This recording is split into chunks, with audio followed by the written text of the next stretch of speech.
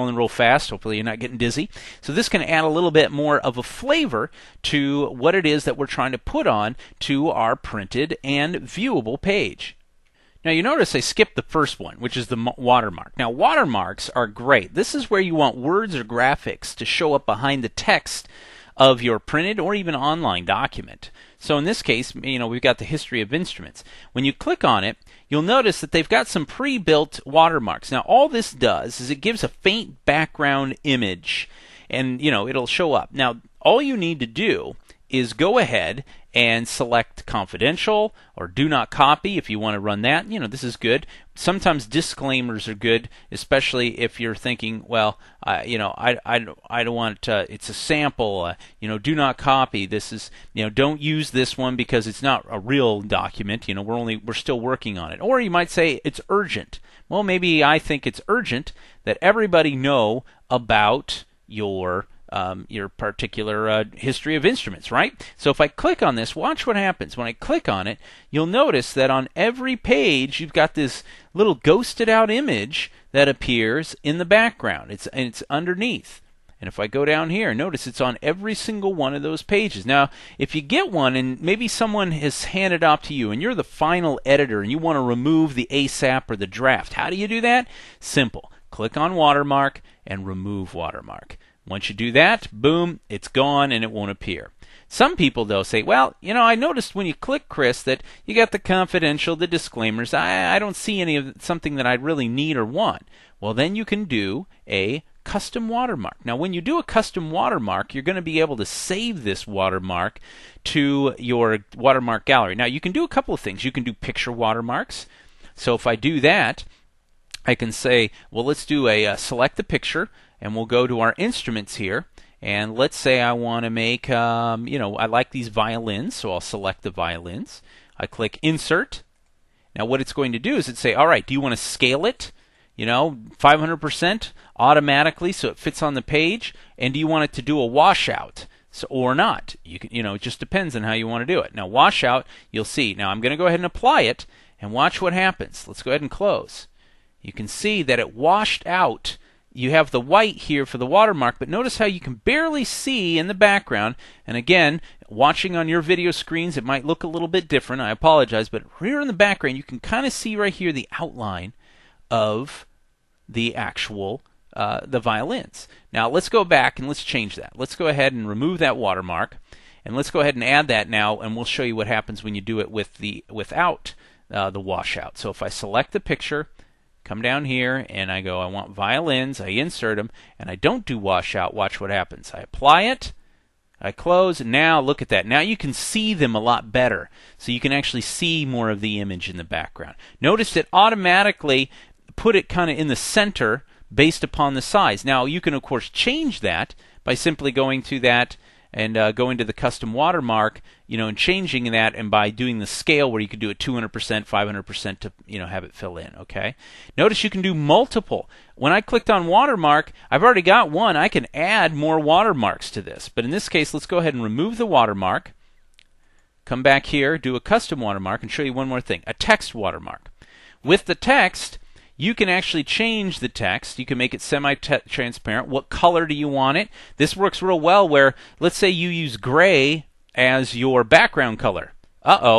Any of your watermarks isn't going to show up because, why? It's gray. So, even though you're semi-transparent, it doesn't matter.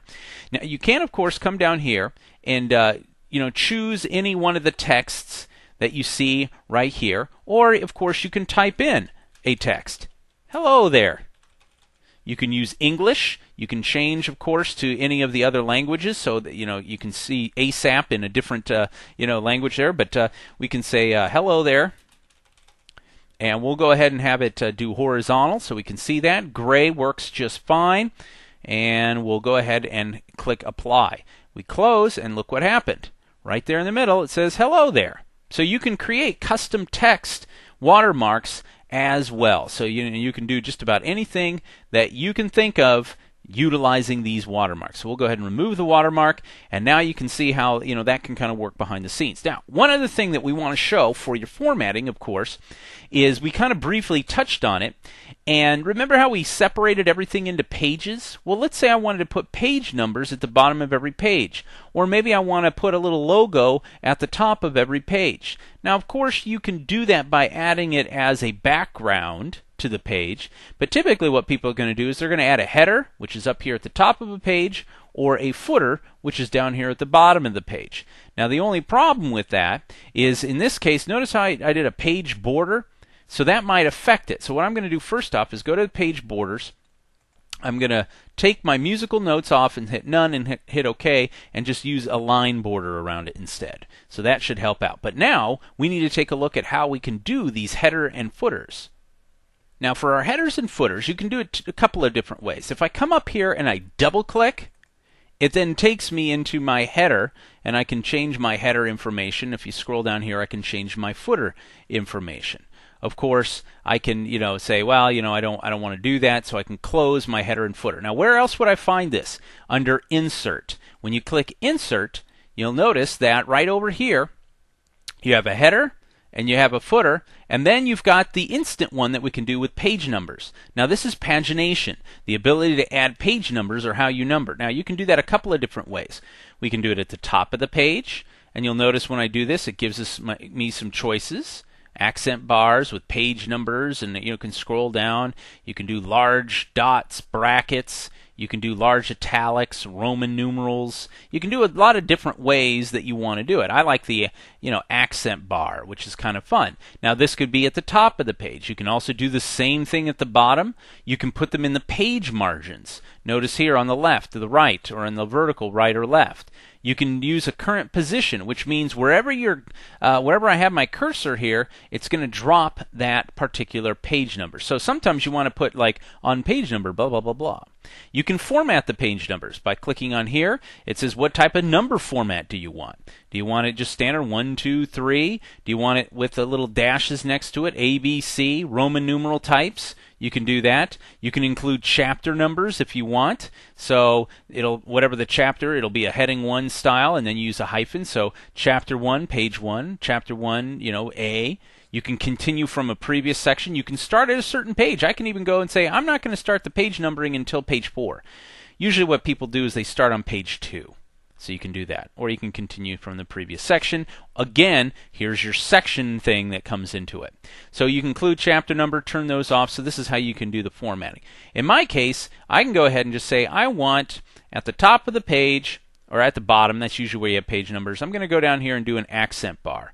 So I'm going to go ahead and do an accent bar. And you'll notice it automatically opens up into your header and footer tools. Remember, anytime we do something now in Word 2007, it automatically pops up maybe a new tab here with new tools, and it says, all right, it's going to do page 1. So great. Sounds good. Now, let's go ahead and close this, and now when I do is if I scroll down here, you'll notice it says page 1. And I scroll down, page 2. Scroll down, page 3. So it's doing what it's supposed to do. That's in my footer at the bottom. But now I want to go on here and I want to insert a header. I want to insert a header information. Now there's built-in, you can do blank, alphabetize with the document title, years, or you can just go in there and say I want to edit the header itself. Now once you edit the header, you can do some really cool things. You can add quick parts. Things like the document properties, who the author is, the company, the address, the publishing date, status, subject, title. You can get a field that will then populate from either a outside data source. You can use your building blocks organizer, which we'll take a look at in another video that's coming up and show you how we can do that. Or you can get all these building blocks over here at Office Online. So there's different places that you can use for quick parts. You can add a picture. So if I wanted to insert a picture, maybe my Acme Instruments logo, or maybe music. This is kind of a neat little one that we can do right here. I can go ahead and say, well, yeah, I want to add that music. So I go ahead and click Insert, and now music shows up. So now I have that picture. And then I can format. Notice this, I've got 2 of my tabs open now, Picture Tools and Header, so I can format the picture on my Header and Footer tools. So I'll go back to Header and Footer tools, and then I can say, well, after this, I want to say, Acme Musical Instruments Incorporated. Okay, so now I've got a little logo. If I want to use my Acme Music Instruments logo, I could. In this case, I use just my little music one. I've got this. So now watch what happens. So now I've got this at the top, kind of a little grayed out. Got my text. At the bottom, I got my page, and boom, boom, there it is. Right there, my header. Now, what if you don't want it to appear on all these pages or things like that? Well, again, this is where you can go back to the, double-click up here, and then you can say, well, I want it on different odd and even pages. So they should have different odd or a different first page. I can set that up, on how I want it. I can set up exactly the, where you want to know, for the next section. Each section I set up can have a different header and footer. Wow. That's powerful. So we can change how things work when things go. So by the way, show document text. This means that if you turn this off, you only see the header and footer, and so you can can go in and do this. So again, you can insert date and time. You can go ahead and come up here and go to the footer instead. So drop down here and make any changes. You can say you want a different first page footer. You want different odd and even pages. I mean, you can make a lot of different changes here, all based upon how you want this to work. Okay, so it's just a good way to set up, some little information that appears on each one of the pages or on every odd page, and how that works. Okay, so let's go ahead and close our header and footer, and now we've accomplished exactly what we're looking for in changing that part of our page formatting. But there's still one last thing, though, I do want to show to you, and that is how we deal with themes. Now, the nice thing about themes is this really, click on page layout, and this is where we're going to find it over here. A theme is really a combination of the colors, the fonts, the effects that you are using on a particular page. So in other words, if you change the themes, and each theme affects, here's the theme colors, here's the fonts that they use, here's some of the theme effects.